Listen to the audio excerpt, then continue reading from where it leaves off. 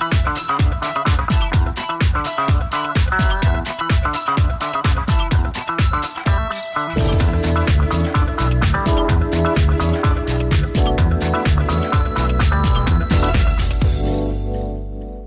and welcome to VOA's Red Carpet. I'm your host Jackson Vunganyi with the latest in celebrity news in fashion, sports, film, television from around the world. Let's go.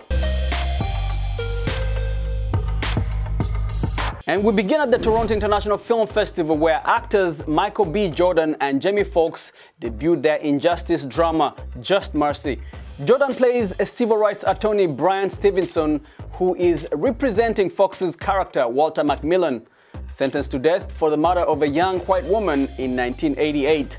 Jordan says that playing Stevenson was important at a time when there are still racial disparities in the criminal justice system.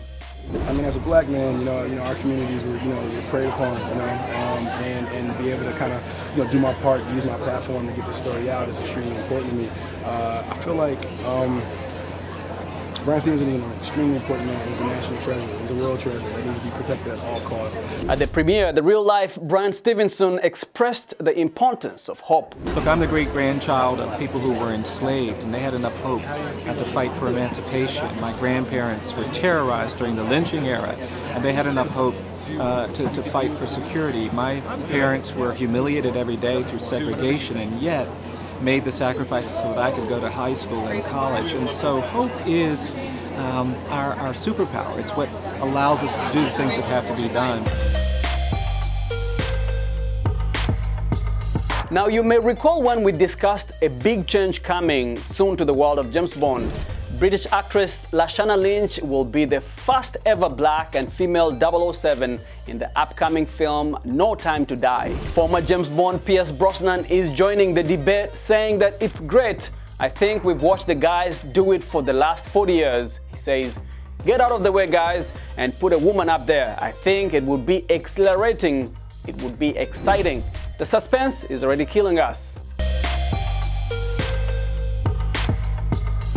Todd Phillips' dark comic book film Joker has won the Golden Lion Award at the 76th Venice International Film Festival, cementing its place as the legitimate awards contender for the rest of the season. The Golden Lion previously spotlighted films that went on to win big at other awards, including films from last year's Roma and The Shape of Water. Now, while star Joaquin Phoenix did not win Best Actor prize, he received praise from Phillips, who dedicated much of the speech to the talents of his leading man. Joaquin is the fiercest and bravest and most open-minded lion that I know, and you are a beautiful soul, and thank you for trusting me with your insane talents. In the film, Joaquin transforms from struggling stand-up comedian Arthur Fleck into Batman's classic nemesis. And in Nigeria, students at the Plateau University recently organized a festival to celebrate their culture and to build a better sense of community. Our VOA Hausa reporter Eliasu Kasimu has our story from Jos. Let's check it out. Students at the Television College in Plateau State hold this cultural festival to help remind each other that it is the strength of their traditions that make for a richer community. It's also a chance to have fun and show off their dance moves.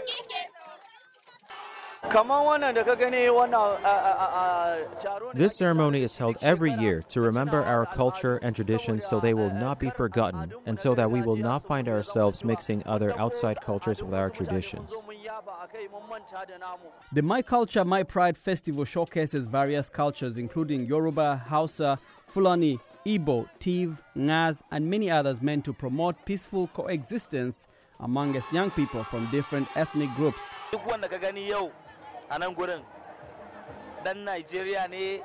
Everyone you see here in this place is a Nigerian from a different state. All of us and all of our languages are here to present themselves.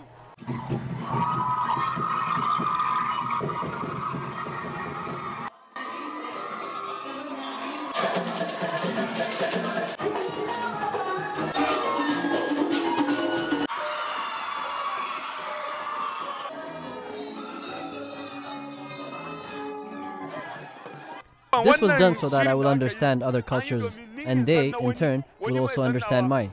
This is done so that we can all live in peace with one another. At this moment, we are divided by tribalism and religious differences in Nigeria. This type of festival amongst young people will go a long way in promoting peaceful coexistence in our country. I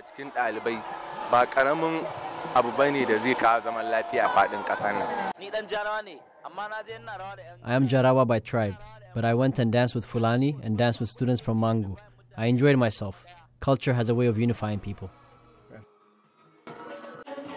There was a wide variety of traditional foods at the festival, as well as competitions in debate and in presenting the news in various languages.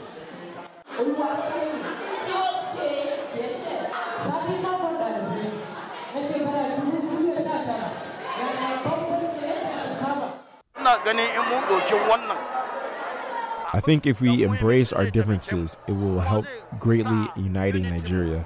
Our unity among young people will be strong, and nothing will challenge that.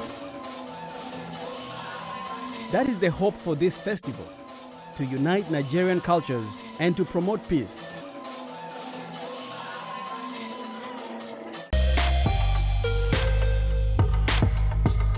And it's New York Fashion Week, and this year's must-see tickets include Cabezan Raymond's Payamos collection named Sister, in which the creative director continued his thesis of highlighting erased stories of black people's contributions to popular American culture. The concept came from rock and roll and the birth of rock and roll and the black woman who invented rock and roll, or the sound that we now know as rock and roll, Sister Rosetta Tharpe, black queer woman who invented the sound in church. And, you know, the credit is often given to like Chuck Berry, Elvis, and, you know, different people. But it's her. And I feel like black women are often erased from things. And I wanted to do this specifically for black women. Raymond explains what he hopes to achieve with the Spring 2020 ready-to-wear collection. What I aim to do is to make disenfranchised people, black people, with this series, and, you know, minorities and women know and understand how important they are to this thing called America right now. It's my window, I can't stand the rain. It's my window. And then there was legendary designer Tommy Hilfiger and star actress Zendaya, who made their way to one of America's most iconic and stylish neighborhoods for their Tommy x Zendaya collaboration runway show. Outside the famed Apollo Theater, a facade of historic Harlem townhouses were built on a blocked-off street, which was filled with dancers and musicians matching the 70s theme of the show. Hilfiger said that Zendaya and style go hand in hand, and so teaming up with her was an easy choice. She really carries herself well. She looks great in whatever she's wearing, but she's got a sense of style that I think she and Law Roach, her creative partner, have worked on for a long time. And I thought, if I could get like a little eyedropper of that sense of style brought into my company, we would be cool. And she gave me more than an eyedropper. She turned on the faucet. Zendaya said that she was very involved in the creative process, and thanks to the support of the Hilfiger team. Let me do whatever I wanted, which is great. No, he told me that, you know, I would be able to be as creative as I wanted to, and I was surrounded by such an incredible team. The team at Tommy was so supportive, and yeah, and Law and I just were able to kind of just honestly make our dream clothes, you know, make clothes I've always wanted to make, or I've always been inspired by. The collection nodded to the style-filled 70s era with fedoras, bell-bottom pants, tailored suits, and wrap skirts. There were also maxi dresses and plenty of wide polka dot and plaid prints with models in all different ethnicities, shades, body types, and edges. Zendaya, who is a role model for many young people, said she doesn't take her position lightly. I don't take it with a grain of salt, you know. I really appreciate that I'm able to be that in people's lives and be an inspiration, and I really just try to be the best version of myself to hopefully inspire somebody else to be the best version of themselves. And whatever inspiration I can provide and offer, and doors I can open, or whatever I can do, I'll definitely try to do it. This is the second collection for Hilfiger and Zendaya.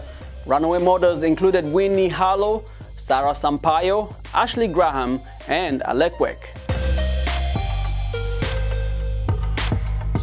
And we take you to a runway in Malawi where the Association of People with Albinism crowned its beauty pageant king and queen as part of efforts to dispel myths that have led to attacks on albinos. Lakmek Masina has our story from Lilongwe. Let's check it out.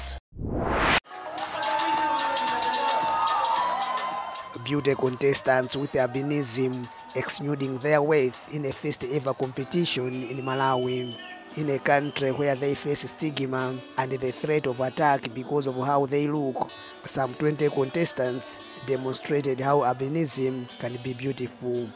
I'm here because I've ever experienced the threats. Even my lip friends, I was burning to. They even said that I'm money.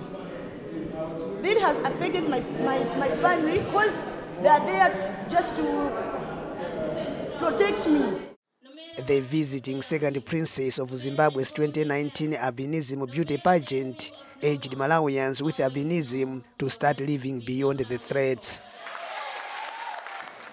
Refuse to be defined by what people think or see about you, but rather define yourself. Tell yourself what you're capable of. Dream big and always make it happen. People with albinism in Malawi have been attacked because of false beliefs that their body parts, if used in magical potions, can bring good luck and wealth. More than 24 have been killed since 2014 and more than 100 are missing. The winners of the Miss and Mr. Albinism title offered to join efforts to end the attacks. What I'm going to do now, firstly, is to bring awareness to communities, especially the local communities that hold negative attitudes, myths and misconceptions about persons with albinism. I'm going to stand still and help persons with albinism, first of all by empowering persons with albinism, making them to trust in themselves, trust their ideas, believe in themselves. Pageant organizers plan to hold the event every year. Lamek Masina for VOA News, Lilongwe. When she's not singing, Jennifer Lopez wants her movies to affect change, and so she is proud that her new film, Hustlers, shows strippers in a more positive light. I like walking away from a movie thinking about life, thinking about people, why they do the things they do. I want it to affect me in some way, you know, whether it makes me laugh or makes me cry or gets me excited or gets me inspired. Based on a 2014 New York Magazine article called Hustlers at Scores, the story follows a crew of savvy former strip club employees who band together to turn the tables on their Wall Street clients. While walking the red carpet with co-stars Lily Reinhart, Kiki Palmer and Constance Wu for the film's world premiere at the Toronto International Film Festival, Lopez said the film is about friendship, survival, and the double standard when it comes to gender. It's about the power struggle. It's about how differently we're looked at for doing things as opposed to men doing the same things. In this movie, you have these Wall Street guys stealing and taking people's pensions and getting away with it, and then you have these dancers, these exotic dancers, these strippers, you know, kind of stealing from them with money that they've stolen from somebody else and getting in trouble. So it's an interesting thing to look at. And before we end the show today, here is a brief look at the film in theaters now. Check it out. I just want to be able to take care of my grandma, maybe go shopping every once in a while. These Wall Street guys. You want them drunk enough to get their credit card, but sober enough to sign a check. All I really want to see is that. Please help! It's my husband! I was born to flex. Yes. Diamonds on my neck. Yes, I like more than jets. I like more than sex. We didn't do anything wrong. I like more than checks. Is he dead? You know, Tony wouldn't let this happen. I'm gonna text him. Who gave her her phone back? Party at the tip top. Kiss the ring and kick rock, sis. Jump it down, back it up. Boom, hey. Are you in? And thanks for watching VOA's Red Carpet. I'm Jackson Vunganyi. For more entertainment news, check us out at voanews.com, on Facebook, Instagram, at YouTube. Let us know what you think about the show. Until next time, goodbye everyone.